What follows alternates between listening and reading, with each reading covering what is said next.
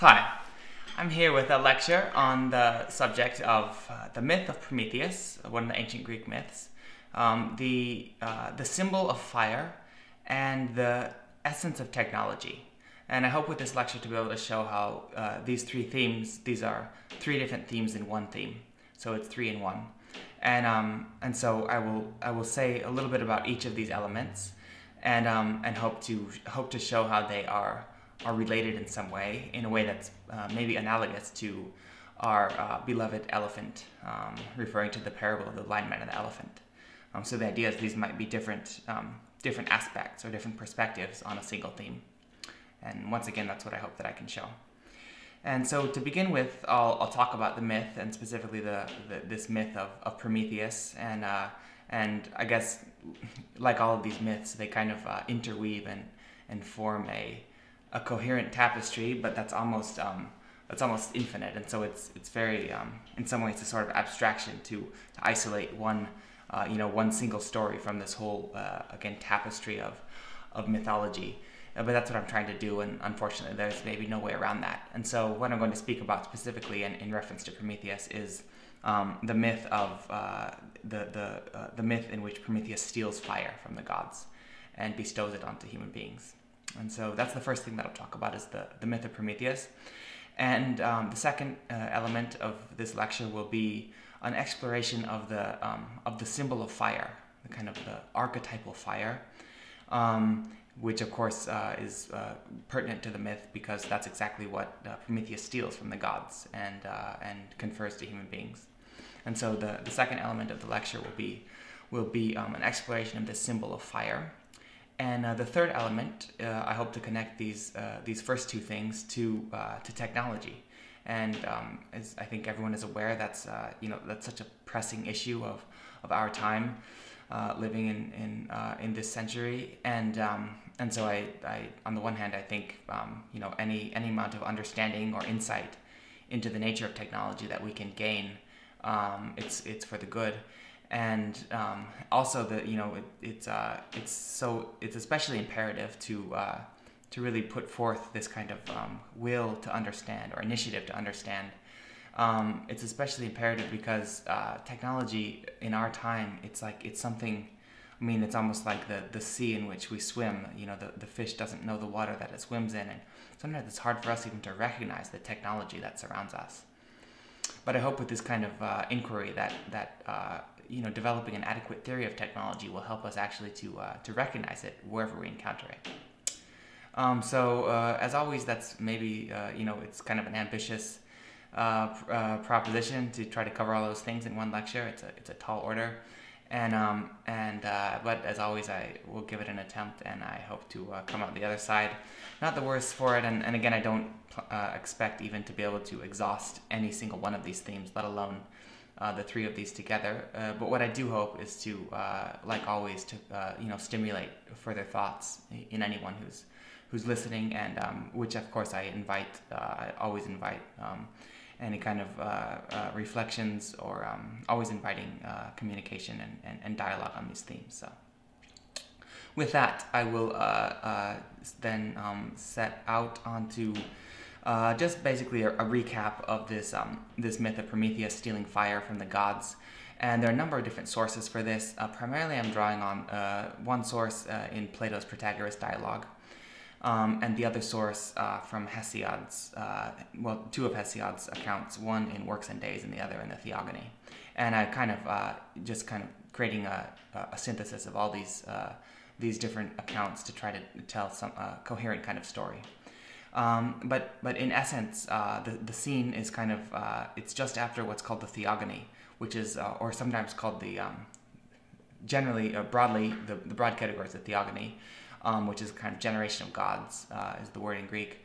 But actually, I misspoke a little bit. The specific occasion that we're sort of entering in medias res, in the middle of the thing, is just after what's called the Titanomachy, and this was specifically the war between the Titans and the Olympians, and it's a war of generations, and so it's the fathers against the sons and daughters. This is the event in which Zeus Jupiter, Zeus being the Greek name for this father of the gods, Jupiter being the Roman name. And so these are referring to more or less the same deity. But this is the occasion in which Zeus Jupiter overthrows his father's generation, the whole generation of fathers, and these are called the Titans. The king of the Titans, the king of the Titans was Kronos in Greek, Saturn in Latin. So Saturn Kronos and Jupiter Zeus. Jupiter Zeus is the younger generation. He overthrows his father's generation, just as his father's generation had overthrown the generation before that. Okay, but so briefly, they have to kind of reconstitute the world, bring order into this chaos following the Great War, and so there's a number of tasks to accomplish for the Olympians, the new regents of the world, and so what Zeus does is he delegates some of these various tasks, and one of the tasks that he delegates is the creation of human beings, and he specifically delegates that task to one of the gods, actually from the generation of the Titans, but one of the Titans who actually sided with the Olympians in this epic contest between the generations. And this was our beloved Prometheus. And so Prometheus is charged by Father Zeus to actually sort of create the human beings, and in fact all the creatures. But Prometheus actually has a brother named Epimetheus. And Epimetheus had begged to be involved in this undertaking as well, and so between the two of them, they divided up the work so that actually Prometheus would be responsible for creating human beings, and Epimetheus would be responsible for the rest of the creatures and animals. And in fact, the way that it went is Zeus actually created all the creatures in a kind of prototypical form. He created them out of fire and mud. And then it was actually up to the brothers Metheus, maybe we could call them, to endow these creatures with capacities and for instance teeth and claws and wings and scales and stings and so on, and so in some way capacities or attributes that will enable these creatures to make their way in the world and not merely be, for instance, there's a sort of ordering that's necessary. And for instance, you have to have more zebras than lions, for instance, because the lions eat the zebras, and if there were more lions than zebras, the order would be off. And the lions would starve and the zebras would be eliminated. And so the idea is there's a certain proportion, you need 10 zebras to every one lion, and so on. This is all tasks that were delegated to Prometheus and Epimetheus. But the brothers came to an agreement, actually, and Prometheus sort of took responsibility specifically for sculpting the form of the human being, while Epimetheus was granted basically this big sack of attributes from Zeus that he could confer on the various creatures. Again, thinking of things like horns and teeth and fangs and stings and so on. And Prometheus had the idea that Epimetheus would basically distribute these different gifts, and then Prometheus would inspect. But in the meantime, Prometheus was going to be elaborating the human form. So they set about their work, and it came, though, that Epimetheus had actually emptied his whole sack of attributes and endowments before and so by the time he came to the human being, which Prometheus had been sculpting, Epimetheus actually came back with an empty sack, and so there was nothing left for the human being. And this is just a little bit of a brief excursus here, is maybe in order to talk about the etymology of these two names, Prometheus and Epimetheus. It's common to hear the names translated as Prometheus as forethought and Epimetheus as afterthought, and this gives a sort of picture where Prometheus is planning ahead to think about how to distribute the gifts in an ordered way, a logical way, whereas Epimetheus, his brother, the afterthought, he doesn't think about the problems, he doesn't think about the issue until after it's too late in some way. I think that's it's not entirely satisfactory translation though, because the Greek prefixes, you have on the one hand metis, which refers to something like reason or prudence, more some ability to balance things, cognitive prudence is probably a good word. Of course, it's often translated as thought. The prefixes, though, are quite a bit more expressive than merely the translation of forethought or afterthought would suggest. And really, it gives a picture of pro being something like with or to, and with the connotation of like being right there together with, kind of in the center of something. Epi, by contrast, again, it's often translated as after, and sometimes it can be translated as both under or over. And I think all these things actually fail to grasp the real essence of epi, which I think can become clear if we think of it in contrast with pro. Pro is like right there with, together, in the center. Epi is somehow peripheral. And so the idea is like Prometheus' name actually refers to something like almost thought or around thought, around judgment, around prudence, whereas Prometheus is like right there together with prudence. And this is, I think it's significant, the fact that Prometheus is in charge, responsible for the human being, and Prometheus is responsible for all of the other creatures. And it gives us a suggestion that the other creatures are kind of on the periphery of rational judgment, whereas Prometheus is working with something that's right there together with it. That's at least been a classical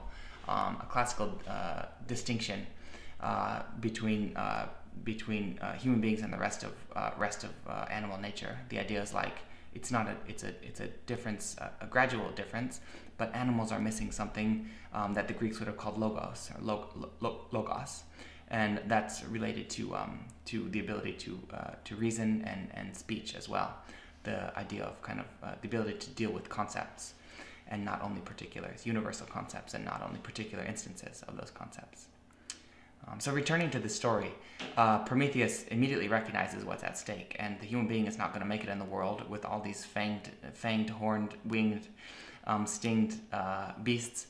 And so Prometheus resolves to do something for the sake of the human being, and so he's often kind of regarded as a kind of like a heroic figure, almost a self-sacrificial figure, for this reason, that Prometheus resolves to steal fire from the gods, to give it to the human beings and bestow it onto the human beings. There's an interesting comment that Plato makes, which is that the reason that Prometheus did not steal something called political wisdom, which would be the ability to sort of for people to live in a way that's in accordance with justice and with the good, a way to organize people in a harmonious way. That's a power, an ability that was denied to human beings because it was the gods actually guarded that too carefully, and so it wasn't feasible for Prometheus to steal this kind of political wisdom, and so instead he made do with fire. He stole fire from the temple of Athena and Hephaestus. The god is the smith, and Athena is the goddess of wisdom, and it was from their temple that Prometheus stole the fire. And he took the fire back down. This was on Mount Olympus. He scaled the Mount Olympus. He stole the fire and hid it in a hollow fennel stalk. Brought it down to the human beings. He dashed down the mountain with this, carrying this fennel stalk in his hand, full of fire. And in fact, this is the symbol of Prometheus running with the fire stalk. It's the symbol for the Olympic torch, and the Olympic torch was just this procession with the Olympic torch. Before these Olympic Games in the summer in Japan, it was just initiated within a week. I think last week it was this Olympic torch relay began, and this is a symbol, this tradition that it traces itself all the way back to this ancient myth of Prometheus dashing down the mountain with a hollow fennel stalk containing the sacred fire. He gives it to the human beings. The myth continues, it goes on. In fact, Zeus is furious. Prometheus is duly punished. He's chained to a mountain in the Caucasus. An eagle eats his liver out every single day. Overnight it grows back, it regenerates, and he's basically chained in the Caucasus for untold eons until finally the hero Hercules comes upon him just by chance and succeeds in actually killing the eagle and ultimately setting Prometheus free. In the meantime, human beings are Zeus retaliates against the human beings too by sending them. Actually, before this, the human beings weren't divided into two different genders, and he sends them this being called Pandora, and she has a little box, and she opens the box, and all of the kind of ills and sufferings and evils and hardships spill out of the box into the world, into human affairs, and she quickly closes the box. The only thing that's left is hope. Anyway, the myth, as all myths, they sort of they keep going out again, kind of into the myth belongs to a mythology, and the mythology it's really all encompassing. I'm going to stop there and not really say anymore, but just try to draw a few connections between this myth and other myths before then transitioning to the second primary theme of this lecture, which is an exploration of that symbol of fire. So what was it that Prometheus really stole? In other words, okay, here's the myth. What is the significance of the myth? What is the meaning of the myth? But I do just think it's worth pointing out this idea that Prometheus has a kind of so on the one hand, he's a hero for mankind, for humankind, but on the other hand, he's a sort of like an outlaw, renegade amongst the gods, and you can't help but draw a sort of connections to other myths. He's almost like a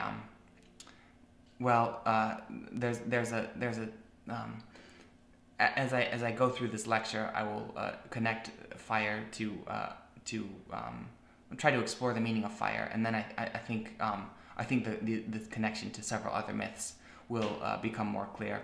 And so it's probably better actually to save these comments until later when they make more sense. So now transitioning to the idea of fire, we, like so many things, especially the most maybe in some ways the most important things, the most significant things, we will be tempted, as Plato never tires of reminding us, to obviate our possibility of really gaining insight into something by thinking that we already have that insight. And so once again, we can recall the image of Plato's parable of the cave, where to begin with, we will always assume that what we are perceiving is the truth. But in fact, the truth is only something that we win through some kind of assiduous ascent. And I think that I hope in this lecture to at least in some small way to accomplish something like that, and in a similar way to the prisoner who escapes the cave, and by doing so, by escaping the cave, the prisoner wins through to some kind of vision, a comprehensive vision, a vision that's much wider than the vision that was available to this prisoner at the bottom of the cave.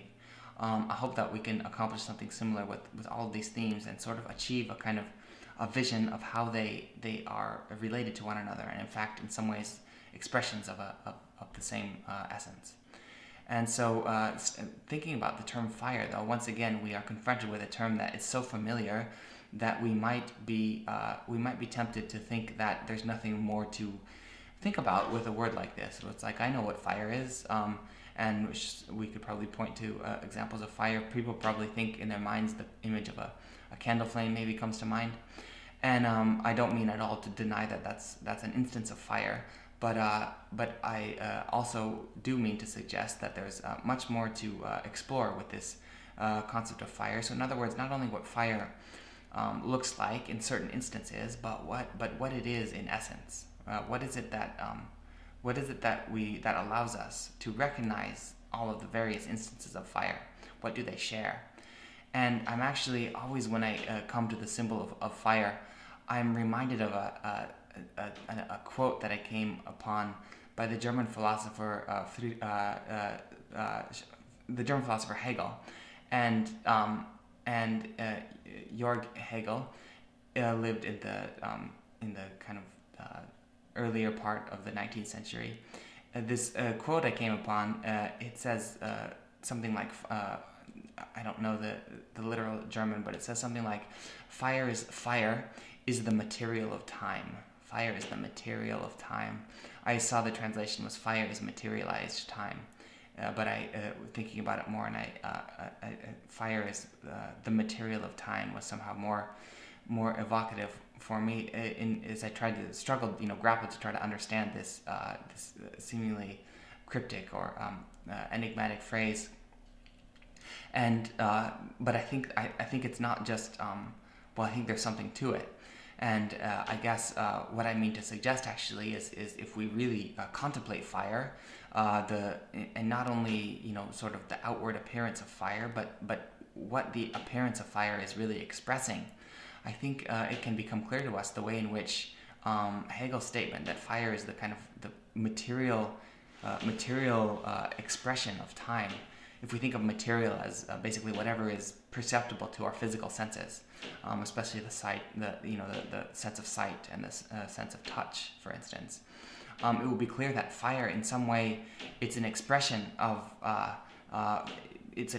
to our senses of this fundamental process of, transformation is probably the best equivalence for it. The process of change. In some way, that's what time is as well. It's maybe impossible to think of these two things in isolation from one another. On the one hand, time, and on the other hand, change. We basically measure time by change, and it's really impossible to conceive of change except for change that transpires over time, through time. And so change and time might actually be two different words or two different faces of the same thing. And I think fire the term fire actually refers to this process of transformation, and we can think of it as both transformation can be both creative and destructive. And I think we see both of those things with fire. This will eventually, once we transition to the third theme of this lecture, technology, it will become, I think, very clear, really transparently clear how again fire functions as the both creative and destructive transformation. But thinking of fire again, we see a sort of concentrated form of fire in a candle flame, and literally it's a transformation. It's a chemical transformation, of combustion, oxidation. Something is changing within the chemical elements. But again, I think this the candle flame it's a concentrated expression of something that's actually everywhere present. We could think of fire, in fact, as heat, warmth, and in some way, there's no place that fire is altogether absent. But at the same time, we see different concentrations or different degrees of this of concentration of this fire process. Again, the fire process being a process of transformation. And again, I suggested a candle flame as a concentrated example, but we can find many other examples, and in fact, everything is an example of some way. And what I mean by that is just every object is really it's really a process of transformation that has somehow been almost frozen. So it's frozen. It's like a process of transformation that has come to rest in some way. It's like a rested fire process. Material objects are arrested fire processes, or maybe fire processes that have been in some way enchanted, momentarily or temporarily enchanted into time. And this might sound strange and abstract, but I don't think it's abstract at all. I think it's quite concrete. And just think, for instance, of the way that a fruit, an apple, ripens on a tree over the summer. And this is again, it's a kind of a quintessential example of a fire process. The warmth from the sun is ripening this apple. It's kind of cooking the apple, and this is really a chemical transformation of that apple substance. So this has to be a fire process. Now, though, we could go back and think of that the whole organism, the tree from which the apple emerged, the blossom, the tree, the leaf, and so on. And we can see immediately perceive the way in which whatever happens when we set something on fire. So suppose eventually the tree gets old, and then we chop it up and it becomes firewood. This is a concentrated fire process. Something is happening. The chemical elements are changing through oxidation. This fire, the warmth, the fire that's been sort of enchanted into the carbon bonds within the wood of the apple tree. It's being in some way liberated as light and warmth. These qualities that we associate with fire, light and warmth, light and heat, it's being kind of released from a sort of bondage within these chemical elements. The reciprocal or inverse process of that is precisely the sort of form-building process that is responsible for the tree as a spatial object in the first place. This aggregation or construction of matter, literally photosynthesis, which the Greek words for photosynthesis is directly translated as phos is light. It's photo is related to light, and synthesis means to weave. And so the photosynthesis is literally a sort of weaving substance out of light. And this is what the plants are doing. That's kind of the reciprocal or the inverse of the fire process. At the same time, it's related to the fire process, but just in a kind of it's the ascendant phase of the fire process is one way to look at it. And so once again, we see this the fire process as much more ubiquitous than we might have imagined. But it's a question of attaining an adequate theory to be able to recognize it. There's a great, very powerful quote from one of these ancient philosophers who lived before Plato. This is the philosopher Heraclitus, who lived, I believe, in the 6th century BC. Plato lived in the 5th century BC, I believe. 4th century, on the cusp of the 5th and 4th century BC. Heraclitus, though, lived a number of generations before Plato. Heraclitus is thought of as among the first philosophers, the first person to use the term logos in a really constitutive sense. The idea of like the logos, it kind of steers all things. The logos, there's a kind of order to the cosmos. But this extremely powerful quote from Heraclitus, one among many powerful quotes from this ancient thinker. He says this world. He describes the whole world, and he's famous actually for different various pre-Socratic philosophers had posited various sort of like ground substances. A famous philosopher called Thales proposed that everything emerges from water. And you can think of this as the idea of, kind of the way that an embryo forms out of fluid. He had the idea that somehow everything on the earth everything solid congeals out of a fluid state.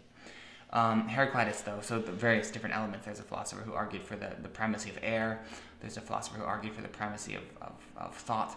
There's Heraclitus is sometimes categorized in a somewhat maybe caricature or a superficial way, but he's categorized as the philosopher who argues that everything begins with fire. So he's kind of the philosopher emblematic of this the theme for this lecture, Heraclitus. He says that this world is an ever-living fire, kindling itself by regular measures and going out by regular measures. The idea that the whole world is actually a fire. It just there's various rates of this fire process, and that was the picture I was trying to give between comparing like a candle flame compared to a seemingly solid object, which is really just a fire process enchanted into matter, and compared to an apple tree, an apple itself, and so on. And so once again, fire in some way, it's the same thing as time, and it's the same thing as transformation. And so I hope that's in some way clear.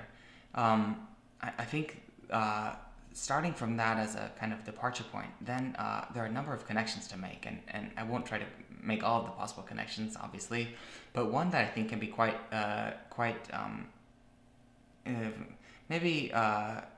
fruitful actually is to consider the way in which, again, thinking of fire as the processes of transformation. What does it mean then that Prometheus stole the fire that once belonged to the gods and now belongs, and now it has conferred it to human beings. So now the human beings have a share in the fire processes. And again, if we think of the, nature in some way is continually transforming itself and from, changing from one thing to the next, but it does so, like Heraclitus suggested, by regular measures. This would be, the word in Greek for this, the idea of regular measures. The word in Greek, the word logos, would capture this idea of some kind of internal order to a process, and nature is, in some ways, when we think of nature, we think of just that, these kind of processes of change, but not arbitrary change that's ordered in some way. Just think of the way the season, the earth landscape changes with the seasons and so on, and then all the way down even to the relationship, like chemical elements, the relationship between these things. They're continually changing, but again in a sort of ordered way that provides for intelligibility of it in the first place. If it was totally random and total chaos, we wouldn't be able to think about it. And so we can pose the question, though, what does it mean? Not only we're presented with this scene of Prometheus stealing fire, but okay, then what is the significance of that scene? And one way to think about this actually is that human beings have been, in some ways, if we think of the gods first as these, something like the patterns or the basic structures of transformation in nature. Today you wouldn't say gods, but you might say something like laws of physics, laws of nature, natural laws. In the ancient times, they wouldn't have used phrases like that. The equivalent phrases would have been, though, the gods, and these are again some way, more or less ordered processes of transformation. So it's obviously, again, nature is dynamic, not stagnant, and there's some lawful, comparatively lawful manner of structure of transformation is a good way to look at it. But it's a structure, obviously, not in space so much as in time. So it's a structure of transformation through time. The gods, that's what the gods would have meant, is these ordered structures of transformation through time. And then if we make this connection, it's revealed to us. It can kind of disclose to us something that's sort of right in front of our noses, so to speak, which is that human beings have been granted the ability to begin to sort of tamper with those natural structures of transformation and manipulate them and suit them to our convenience. And I don't think it doesn't. It's kind of a almost so straightforward connection that maybe it's possible to even not notice it, which is just the idea of the way in which human activities are beginning to influence the very climate and temperature on the whole planet. This is in some way a literal expression of what this myth is actually suggesting to us. It's a way in which human beings are able to alter and tamper and manipulate the structures of nature itself. And we see that everywhere, and that's probably a good actually very neat segue, in fact, into the last theme that I was going to attempt to cover in this lecture. But I think it's a very natural transition now, given the groundwork of these two first themes: first the myth of Prometheus, and then the exploration of archetypal fire. And that's the theme of technology. And so, in some ways, we see technology as it's kind of almost a symbol of the human being's ability to wield this archetypal fire, or this ability to alter and manipulate and bend the structures of natural change to bend those structures to our own benefit, our own advantage. And even in the most material sense, you realize that technology really, in some ways, it really, I don't want to say that it began, but certainly had the kind of like watershed moment in technology was the beginning of fire, the ability to use fire to smelt metals and to again make fashion implements of agriculture or of implements of war, whatever it happened to be, out of bronze, iron, to be able to wield fire to again transform these elements of the earth and to transform them and form them into according to ideas in human minds, and this ability to imbue the earth with our ideas, with our intelligence. This is the quality that, in some ways, Prometheus is the symbolic bestower of this ability, this power to human beings. And it's the myth suggests it's a kind of godlike power. In other words, whatever is responsible for creating nature, human beings actually have at least a corner of the same power in our hands. And obviously, this is somewhat of a tangent, but there's obvious, serious and significant moral questions and questions of what kind of responsibility that humans bear for that, to wielding that kind of power, which, as far as I'm concerned, the fact that we wield that power is kind of incontrovertible. It seems to be just an obvious fact. And the question is, what is a proper way to relate to that power? And I think that's a discussion that's ongoing in our present time for many different reasons.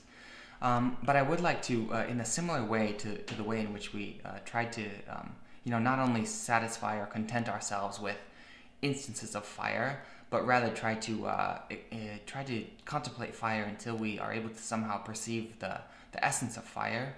Try to do something similar with technology. And I suggested that in some way the two concepts are at least partly coextensive. Like, they're certainly not totally separate. Again, the way, in some way technology is one way to think of it is technology exists as the kind of terminus ad quem of fire processes. It's like whatever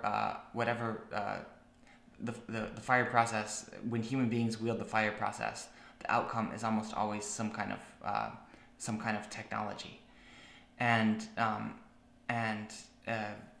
the idea of technology, I think it will be so. The way that fire, it takes a certain, how to say this, the way to the concentration, or like the intensity of a fire process. That the measure of the intensity of fire process is the rate of transformation. So the greater the intensity of the fire process, the greater the rate of transformation. And now if we think about this in terms of technology, it will be clear that that's just what technology accomplishes, is that, for instance, to accomplish any given task, technology is created for the sake of increasing efficiency to accomplish that task. What it's not created for is to, and that's the only thing that it has any say in. It's not relevant in respect to technology as such, to consider whether the task is a good one in the first place, but it's rather, it allows us to perform tasks with greater efficiency. It doesn't allow us to perform better tasks in the first place. So it has nothing to do with the kind of like, practical wisdom and practical wisdom to discern which task is worth accomplishing. Instead, technology just expedites whatever task that it comes in touch with. Just to give a visual image of this, just imagine whatever is the reach of a human arm span. If I'm reaching out, I can whatever is my reach that's given. It's always going to be longer if I have a stick, and so on. And if I have especially if I have a robot or a drone to do my bidding, you just see how technology, whatever is my reach, my physical reach in space, technology magnifies that, it amplifies that. So in some ways, technology, it can be seen both as a kind of something that increases again, a technology, an artifice that increases efficiency, and it also increases the reach of human beings. But you can think of reach in a metaphorical sense, like whatever capacities that a human being has, technology will magnify them or augment them. This is, of course, a theme that relates to another one of Plato's myths that was covered in an earlier lecture, and specifically the myth of Thoth and the art of writing, the technology of writing. And we saw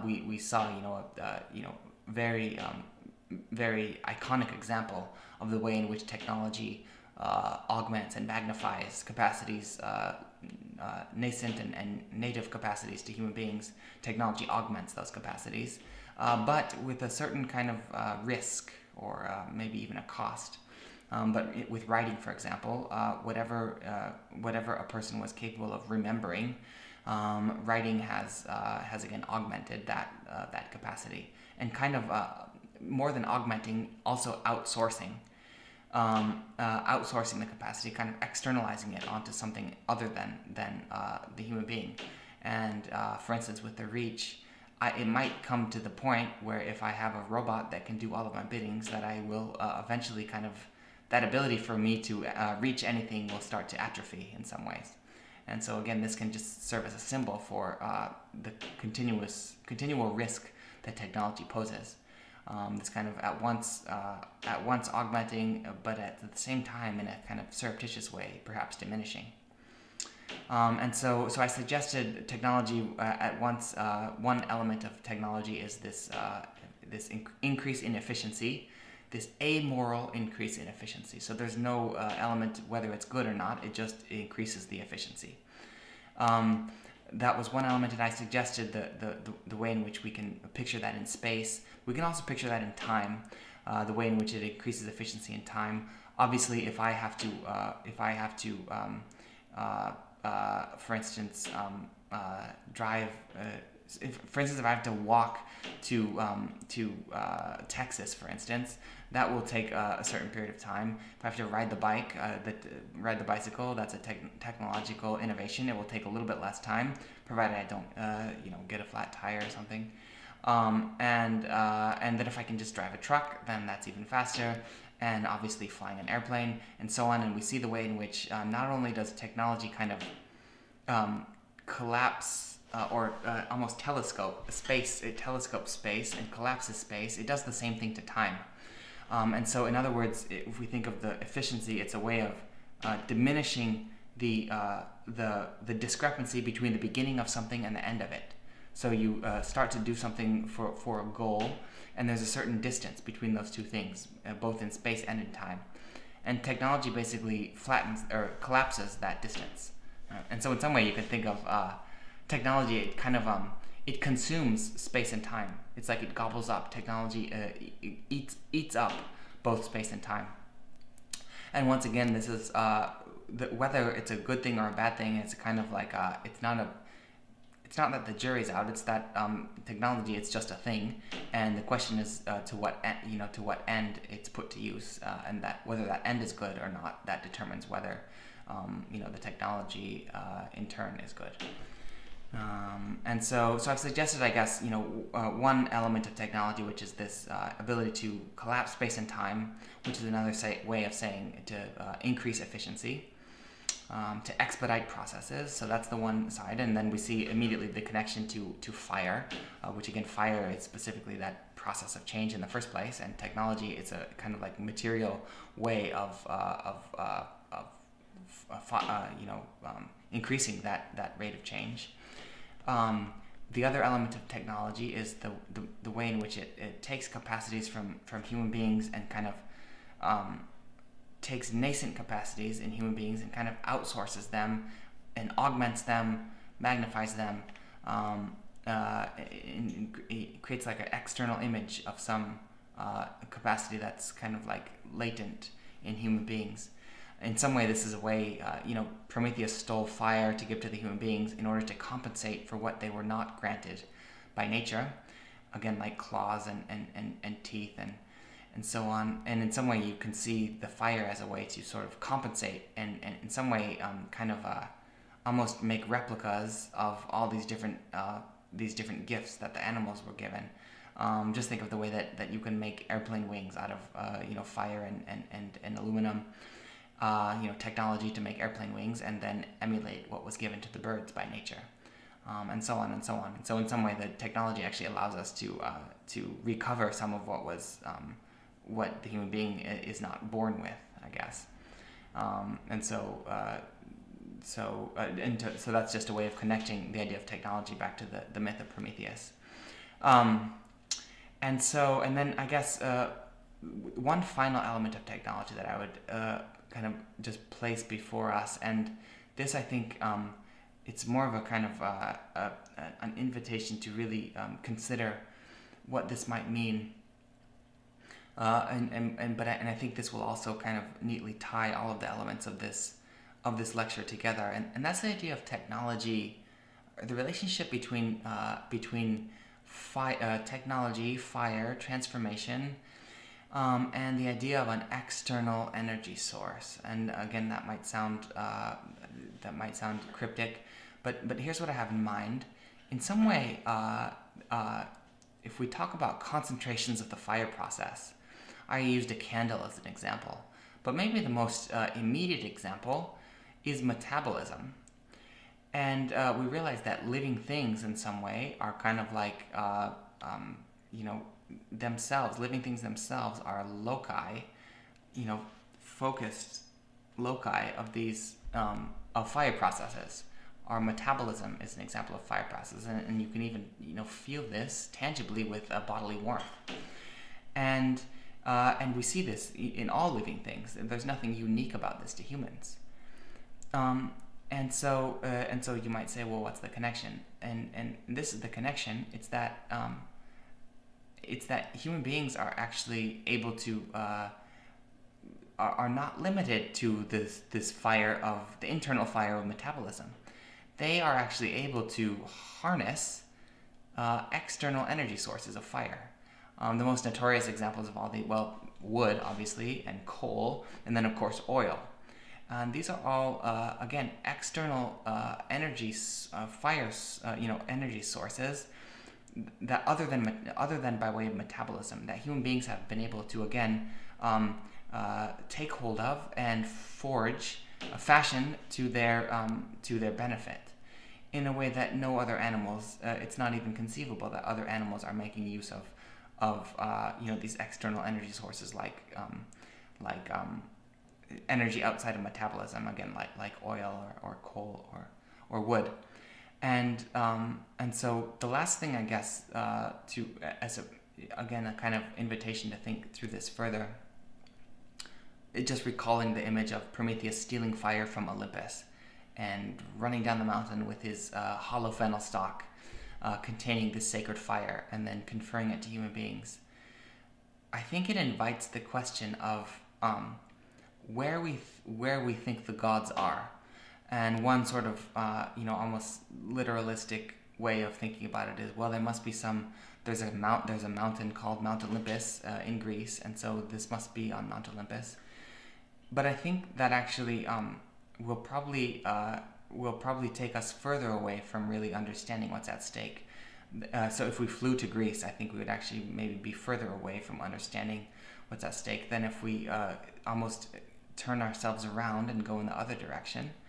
Again, I'm picturing this image from Plato's cave, where the first order is to have a kind of conversion, where you cease to face the shadows and start to face the mouth of the cave. We have to wonder, what does that suggest? The idea that the fire was given to human beings, and they're able to kind of carry it out into the world, the world of nature, the physical world. Where was it stolen from? In some way, it's like it was stolen from. Where do the gods keep it? Where is Mount Olympus really? Where are the Olympians really to be found? And I think it can become clear, the picture that actually the myth leaves us with, which is that it was somehow stolen from these processes that are actually within our own physiology and carried out into the world. And so it's not as though Olympus is somewhere exactly out there, so to speak, as more like it's somewhere, not out there, not somewhere else. And this is just continuing with the theme that has been kind of persistent through all these lectures, which is the idea of trying to achieve an adequate method of interpreting these myths. And that has to do with not just taking them as though they're describing physical series of events. Okay, so that's probably a good place to draw this lecture to a close. The last thing that I would like to do is just suggest a number of kind of parallel myths or myths that connect to this one. And on the one hand, there's these two brothers, and it's impossible not to think of the brothers Cain and Abel. And in fact, it would be clear that Cain would correlate to Prometheus in this case, and Cain is even understood to be the it's only very few, very short telling of this story in Genesis, but it makes it clear that Abel is actually kind of like Abel is a shepherd and Cain is an agriculturalist, and so it's very clear already that Cain is the wielder of technology in this case between the two brothers. Obviously, agriculture demands a higher degree of technology than herding animals. That's almost a nomadic profession, whereas agriculture, again, it depends on technology, and so of course Cain slays Abel, and so in some way it represents the succession of this way of technology over a way of something more primal and more natural. So that's one connection that I just wanted to bring forward. In some way this new way overturns or supersedes this older way. And the other connection that I just wanted to make, which I didn't really go into the element of this myth, which describes Zeus's retribution, but again I suggested that he sends Pandora down, and she kind of she's the one that introduces all of these evils and ills into human life. And it's there's obviously a clear connection with the story of Adam and Eve in the garden, and of course it's Eve who eats the fruit in the first place, and in some way you might think, well, this is it's quite chauvinistic or something to always blame the woman for bringing in the evils to the world, but I think again that's treating the myths as something they're not. And they're not exactly meant to be treated like some kind of, like some kind of historical document and some kind of testimony of, sociological testimony. I just think that's not the right way to relate to these myths. Again, building off of the idea that Olympus is not somewhere out there exactly in the significant way.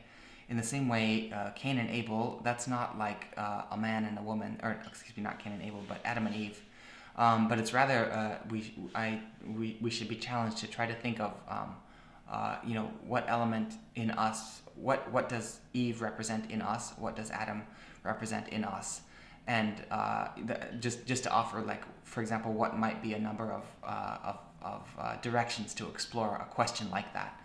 On the first hand, you might think of what is the archetypally feminine element of the psyche, and in what way does the soul of the psyche, and in what way does this archetypally feminine element of the psyche lend itself to some the introduction of hardship into the world. And again, these are just suggestions of directions to take this, the kind of way that it would be fruitful to interpret the myth, rather than seeing it as a kind of defense for subjugating women, which I don't think it is in the first place. And the second, another example, or just like suggestion for how to interpret it is the way it does kind of it could serve as an example of how the tendency to scapegoat. And so we notice how for example, the garden, the Adam and Eve story in the garden, Eve takes the fruit, and then Yahweh, Jehovah, confronts her, and she says, well, it wasn't really me, it was the serpent. The serpent made me do it. And or actually, forgive me, Jehovah first confronts Adam. This is, I guess, what I had in mind, though, about how it illuminates this natural disposition that people have to kind of scapegoat or blame the next person. Jehovah confronts Adam, and Adam says, "It wasn't me. It was Eve. It was the woman." and so Jehovah confronts Eve, and she says, "Well, it wasn't me; it was the serpent," and so on. And you can just see how the scapegoating goes on down the line until somebody can be, the blame can finally be pinned on somebody ultimately. And so again, I don't mean to, this is obviously, I've already gone off into different subjects, but I just wanted to offer those as connections between, just to show how the myths, they describe apparently different things, but there might be a common essence that they're pointing us to. And then once again, though, that essence, it won't reveal itself immediately. It reveals itself, it's the kind of insight into that essence. It's the result of a process and not the beginning of that process. And so I hope with this lecture that we've at least undertaken part of a process like that, and that by the end of this lecture that these themes stand in some kind of more expansive and more comprehensive vision before us than they might have at the beginning. And so that's where I will end this lecture. But again, as always, not before sending my best wishes to anyone who's watching this, and then farewell until next time. And that.